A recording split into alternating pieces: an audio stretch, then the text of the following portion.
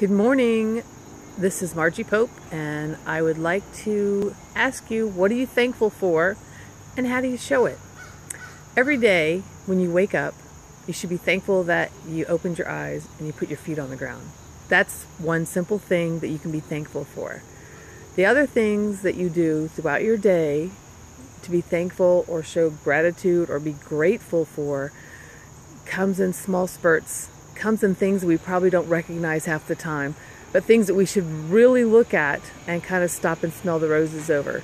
So are you thankful for your health? And if so, how did you get there? Are you thankful for your family? And if so, how do you show it to them? If you are thankful for your job and grateful that you have employment, what do you do when you get to work every day? And how do you proceed through the day to get where you want to be? I implore each and every one of you, drop a message below. Tell me what it is that you're grateful or thankful for, and how do you show it throughout the day. Good morning, Jennifer. How are you doing? How are you thankful for the day? It is Thankful Thursday. What are you grateful for? Drop me a message and let me know. I look forward to seeing what everyone has to say. You guys go and have a great, great day. I wish for you, each and every one of you, the best always. I'll talk to you soon.